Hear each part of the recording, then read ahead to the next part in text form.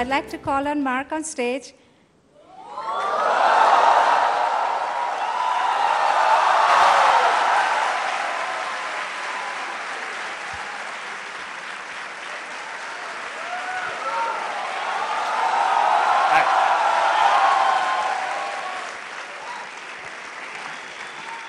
Hey, it's great to be here in India. I always love coming here. The energy here is awesome. So thank you guys all for coming out here today for our first town hall Q&A in India. I'm so excited to be here. So I think Anki just gave you a sense of what we're going to do, but these town hall Q&As are a really important way and part of how we run the company and the community at Facebook, right? Because for many years, every week inside the company, we've had a Q&A with employees where people can just raise any question they want. They ask hard questions. They give us feedback. And it's a good opportunity for me to hear from people about what they're thinking about. So we recently started doing this for our community as well and have been traveling to a lot of places around the world to hear from our community. And India has 130 million people who use Facebook. It's the second biggest country. So it's really important, I think, to have a chance to hear from all of you today and hear what you're thinking about. And we'll probably get some ideas for how we can make Facebook a better service. So thank you, guys. I really appreciate all of you guys coming out here today to have this dialogue. Now, before we get started, there's one topic that I want to touch on, and that's, as we were flying in to Delhi, I received word that there was this terrible earthquake, right? And it's centered in Afghanistan, but also affected people in Pakistan, and our team who was on the ground here and a lot of my friends here sent me notes saying that we could feel the whole place shake for a minute. And it's moments like these when it's so important for people to be able to come together and to know what's going on with the people that you love. Right? We often talk about our mission at Facebook as helping people connect, and a lot of times people think about that as sharing photos or simple things that are going on throughout your day. But when there's a disaster, it's all you want to know is whether the people that you love are safe. And one of the things that I'm really happy about is, we activated the safety check tool that we have for the community on Facebook. And already, more than 3 million people have marked themselves as safe, and more than 150 million people in the community have been notified that their friends and loved ones are safe from the impact of the earthquake. So I really appreciate all the effort that people have gone to make sure that they tell their friends and that their loved ones can hear that they're safe. And this is just another thing that our community does that I think is pretty important in the world. So we're continuing to think about everyone who was hurt and was affected by this crisis, and we'll be doing more to try to help out. All right. We'll get started with some questions. Question time. So we receive literally thousands of questions to your postmark. And there are a bunch of questions which have been selected from that thread. Some of those people are here in person to ask you those questions. The bunch of students who sent in questions when they registered to join the town hall, and we will take some of those questions from there. And then there are some questions which we will take from the live audience. So I know nobody is shy, so please put up your hand and I'll come to you. So we have our first questioner here, Ankit.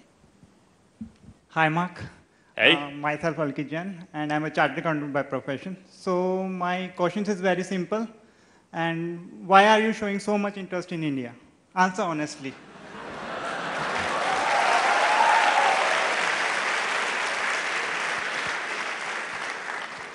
So our mission is to give everyone in the world the power to share what's important to them and to connect every person in the world.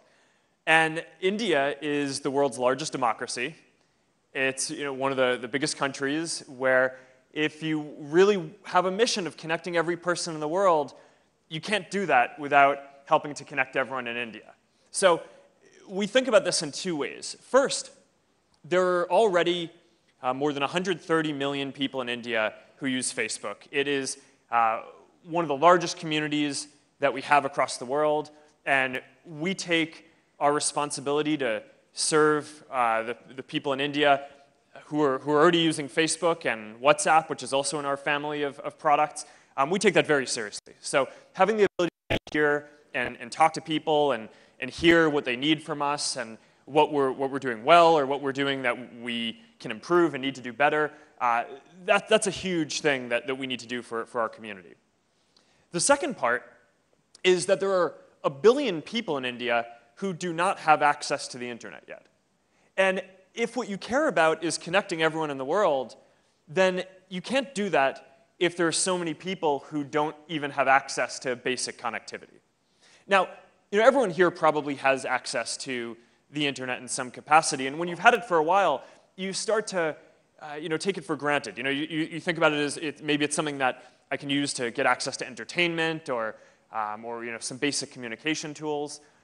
But it's easy to forget that if you haven't had access to the internet, it's really a tool that provides some vital infrastructure for your life, right? I mean, it can provide educational information for people who don't have access to good schools. It can provide health information on how to take care of your child or avoid diseases for people who don't have access to good doctors or health infrastructure.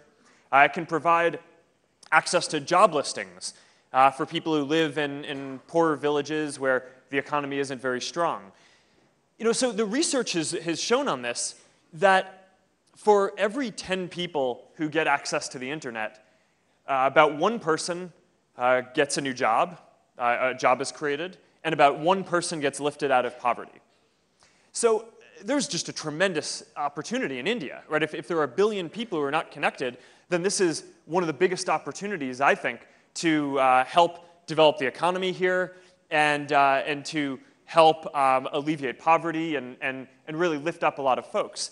And it's easy to talk about this as something that will be important for India, but I actually think that connecting people in India is one of the most important things that we can do for the whole world, right? Because it's not just improving the lives of people here that getting access to the internet will have. It's also that there are all these ideas that entrepreneurs and students have here that the rest of the world doesn't have access to today because those people don't have the ability to share what they know, right, in their experience. All the things that entrepreneurs and students could produce if they had access to these tools. Everyone around the world, not just in India, but every other person in the world is currently robbed of that opportunity because folks don't have the opportunity that they need here to create the companies or opportunities that they want. So that's why I care about it. We have a large community of people here. It's the second biggest community that we have in the world, and we care deeply about serving that well and giving everyone the best tools that we can to help people share everything that they want. And we really want to get the next 1 billion people online. And if we can play a role in either of those things, then that's something that I personally care a lot about. And that's why I'm so excited to be here. Our next question is from you, Ankita. Yeah. Hi, Mark. Welcome to India. Hey, thank you. I am Ankita, and I am with the Railways, and I am also a sports person. So I need to ask you that although we are 130 million users here, how do you wish to connect with those who are not on FB or who don't even have any access to internet? Yes. Yeah, this is the key question, right? So if I just talked a bit about why I thought connecting everyone to the internet was important, I think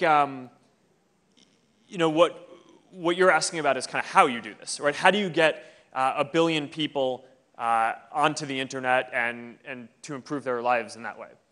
And the first thing that I'd say is just we can look at the efforts that we've had with Internet.org and our other programs around the world and here in India. Internet.org is we've had this program to spread internet connectivity. It is live in more than 24 countries and growing around the world. And here's a new stat that we haven't shared before, is there are 15 million people around the world who have access to the internet now because of the efforts that we're taking with internet.org, who wouldn't have had it otherwise. And if you believe these stats that we've seen that show that for every 10 people who get access to the internet, there's a new job is created and a person is lifted out of poverty, then connecting 15 million people to the internet around the world is that's a pretty good impact. So I've seen some cynical reporting saying that, oh, the program isn't doing as well as we want. I don't know. If you don't think that's good, I want to know what you think is good.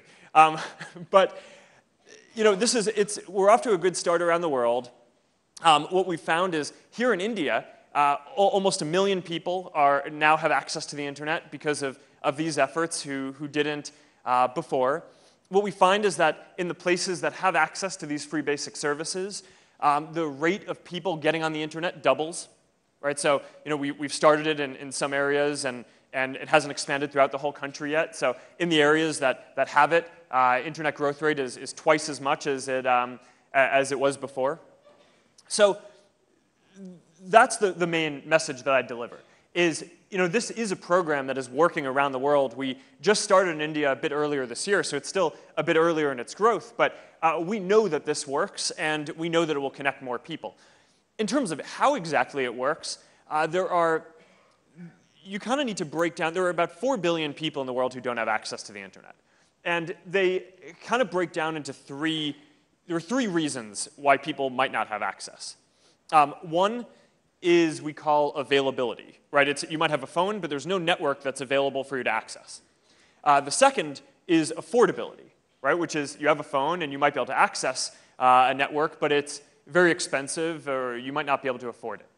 And the third issue, which is actually the biggest, interestingly, is awareness.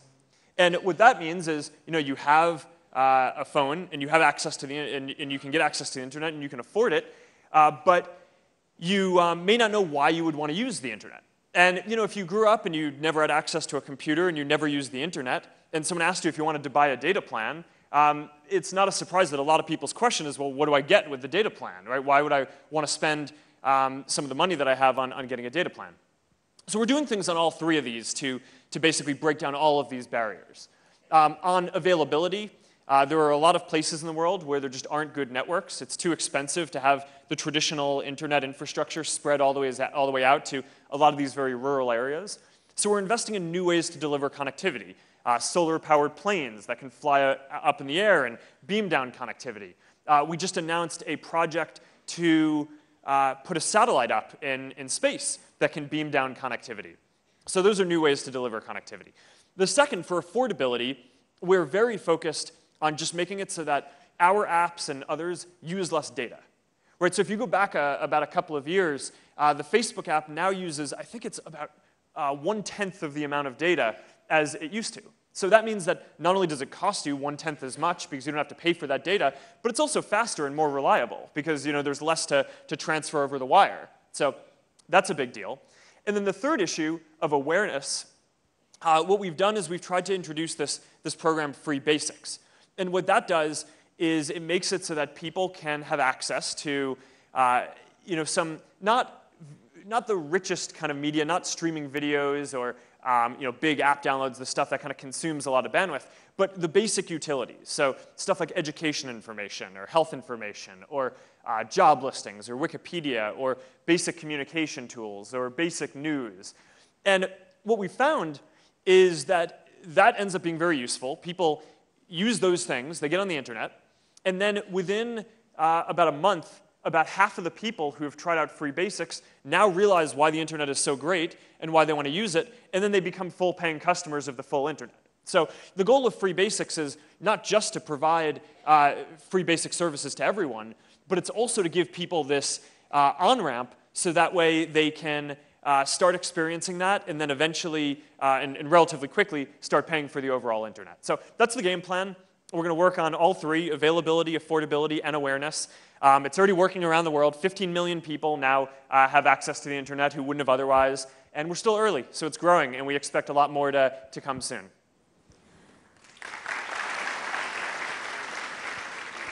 So this is a question which lots and lots of people want answers to. It's one of the top voted questions on the thread. and I think it's a serious one, deserving a serious All right, answer. all right. And this is, I seriously don't want to get any more invitations on Candy Crush. How can I stop getting it?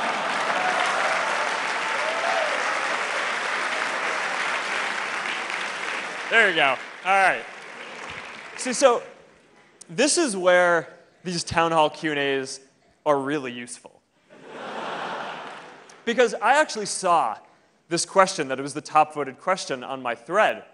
So I sent a message to the person who runs the team in charge of our developer platform. And I said, by the time that I do this town hall Q&A, I think it would be good if we had a solution to this problem. So we do. So she emailed me later that night and was like, all right, look, there are some tools that are kind of outdated that allow people to send invitations to people who have never used a game and have gotten a lot of invitations in the past, but don't play games on Facebook. And we hadn't prioritized shutting that down because we just had other priorities. But if this is the top thing that people care about, then we'll prioritize that and we'll do it. So we're doing it.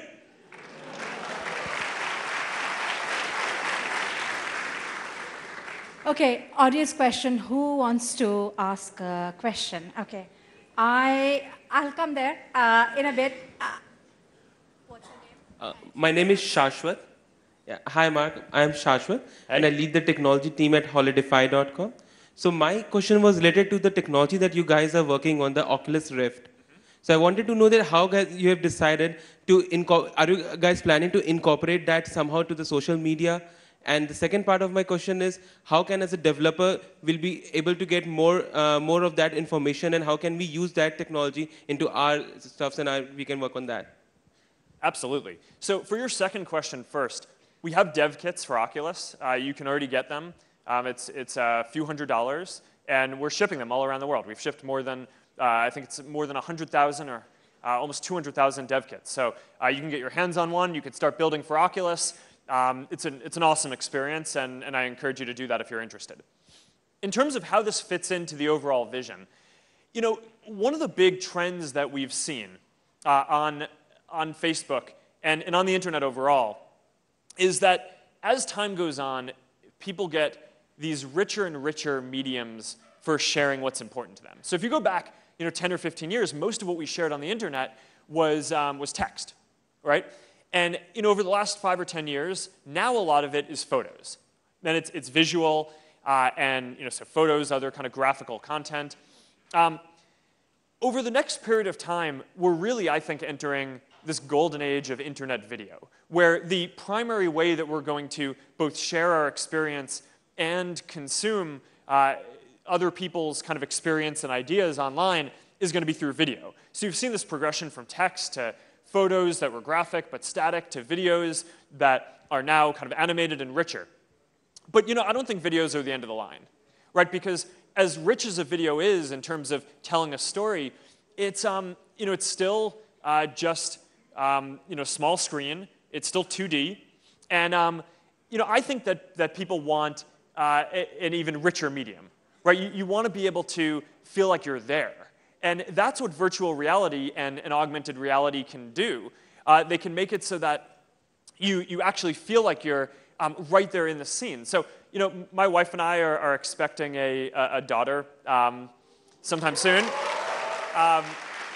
And one of the things that I look really forward to doing is, traditionally people, write to their, thank you, by the way. I'm very excited about that as well. People will, write to their parents, oh, our baby had her first steps, or, you take a photo, or more recently, you take a video. I want my family to be able to be there, right? So to take a video or capture that experience of her taking her first steps, and then to be able to share that experience and make it so that my parents, my friends who weren't maybe able to be there in person, can feel like they're there and experiencing that and seeing her do that and take those steps. And that, I think, is going to be really magical. So in terms of how this fits into the overall vision of social media, just as time goes on, the trend is towards richer and richer communication. And I think at some point in the future, it's going to take maybe 5 or 10 years to really develop before this is a very big thing that a lot of people are doing. I think that this is going to be something where you can capture these scenes and you can share them in your feed or on WhatsApp, just like you share a photo or text today, and you'll be able to pass around these things which are going to be very close to real life experiences that we have. And I think that's going to be pretty amazing. I'm really excited about that. So we have the first student question here. Rachit, what's your question? Hey, Mark. Thank you for coming to IIT Delhi. It's a great honor for us. And my name is Rachit. I'm a student here. So Facebook and me is investing a lot in AI with the opening of Facebook AI Research Lab in Paris and other university collaborations. So what are some of the future products we can expect from Facebook in this regard? Yeah, so AI is a really exciting area of development. I think about it, we have this goal that in 5 to 10 years, we want to be able to build computer systems which can be better at the main human senses than people are, right? So can see better, right? Can kind of recognize people or things in the world, can kind of track as we travel through the world, can hear better, can translate language better, can understand language, right? All these things which are kind of basic human senses. Now, it's important to differentiate that. That does not mean that we're going to have computers that are smarter than people anytime soon.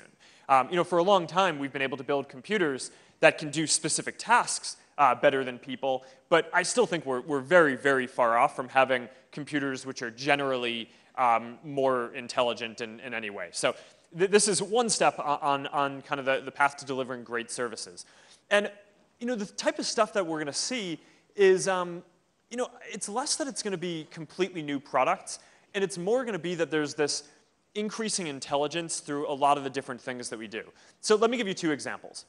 So one is, this is something that we actually just launched in the last week or 2, is, we take accessibility features on Facebook very seriously, right? So for people who are blind or can't see the service, we want to make sure that they can experience the moments that their friends are sharing with them. So one of the things that we can do now is if you're blind and you can't see a photo, we can have our AI look at the photo and figure out what's in it, and then read an explanation of what is in the photo to you. So here's the person who's in the photo, they're riding a bike, here's the scene, here's what's going on. It's not 100%, it'll improve and it'll keep on getting better in the future, but I think that that's a really cool thing that you can do when you have computers that can see the world in the way that people do. And that's the type of thing that I'm really excited about. A second example. So I talked about Safety Check earlier, connected to the earthquake here. And right now, the best way for people to know that their friends and loved ones are safe are to either have yourself mark yourself as safe, or for you to mark your friend as safe, and then for us to distribute that out to the people who are going to care, right? So your friends and family. In the future, I think that it's going to be possible, with satellites and things like that, to be able to identify who is in an area and know immediately who is safe, who needs help. Today, a lot of what we do is, for people who are going in for relief efforts, they look at maps and they see where the areas that are affected are. But, is that the kind of thing that a computer could do better than a person in the future? Probably, right? And that'll save people's lives. And that's the type of stuff that I think making it so that computers can see better and can hear better are just going to unlock all this value for the world, and are going to save lives, are going to make a lot of content more accessible, and just improve a lot of the things that we do already to a large degree. So that's what I'm really excited about there. We have a question here from you, Mohit. Hi, Mark. Welcome to India. Thanks. My name is Mohit from Delhi. I'm working as a software testing engineer. My question is how Facebook help those people who are living in India below poverty line, and role of Facebook in uneducated people. Wait, sorry, I didn't catch the last part. How can you help illiterate people who are sort of grappling with education, formal education challenges? Yeah. So this is a really interesting area. Facebook, our mission is giving people the power to share and making the world more open and connected. But I also spend some time thinking about what the impact is that I can have outside of Facebook as well. And I've focused a lot of my time on learning about the education system, both in the US and increasingly worldwide as well. And we've done a few big projects, starting off in a city called Newark, New Jersey. And we started that about 5 years ago. And one of the things that I'm proud of is that already in just the few years since we got started, the graduation rate in that city has increased, I think it's from 56% to now 69%. So there's still a lot of room for improvement, but I mean 13%, yeah, no, I mean I'm really excited about that too.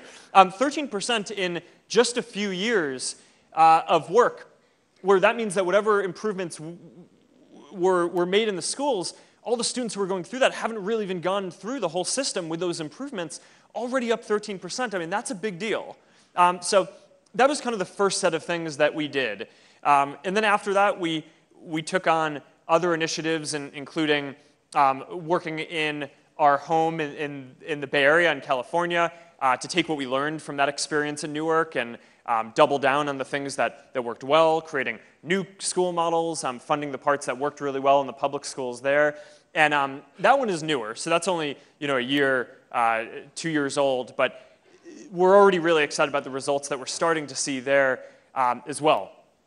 Internationally, we have a few investments in creating new types of schools throughout Africa and hoping to spread that to India sometime soon as well. But I mean, there are a lot of people in the world who don't have access to good educational tools, and this is one area where I think not only being able to spread access to good schools, but this is an area where connectivity and access to the internet is really going to be able to help out a lot as well. Because for all the people who don't have access to a good school, being able to have some basic access to educational resources online is going to make a really big deal in people's lives. So that's a pretty big focus for me. The other area that I'm increasingly interested in is really health and science. Right? I mean, one of the things that strikes me is we have all this amazing technology, and the world is getting better and better at such a fast rate. And we've only really, as a civilization, been really focused on curing the diseases that face us for probably about 100 years, maybe a little bit less even. And one thing that I think is a little bit crazy, you look around the world, I mean, in the US, there's the stat that the US government spends about 50 times as much money trying to treat people who are sick as it spends trying to cure the diseases in the first place, that people don't get sick. And I think that that's pretty similar if you look at the exact stats around the world. I don't know exactly what the stats here are in India, but I think that there's a really big opportunity to change that. Right? And for our generation of folks to say, hey, the world is getting better at a very fast rate. And instead of just looking at the status quo around this, we should be shifting more of our resources towards longer-term investments that can actually try to cure all these diseases, right? So that way, I don't know if they'll all be cured in our generation or maybe not even in our kids, but I do think we can make a big dent, and maybe in our kids' lives or their kids' lives, we can create a world where people don't have to suffer from the kind of diseases that there are today. So those are some pretty big things that I think we should be trying to take on as a generation around the world. And if we can make a big impact, then that'll be really, really a big deal.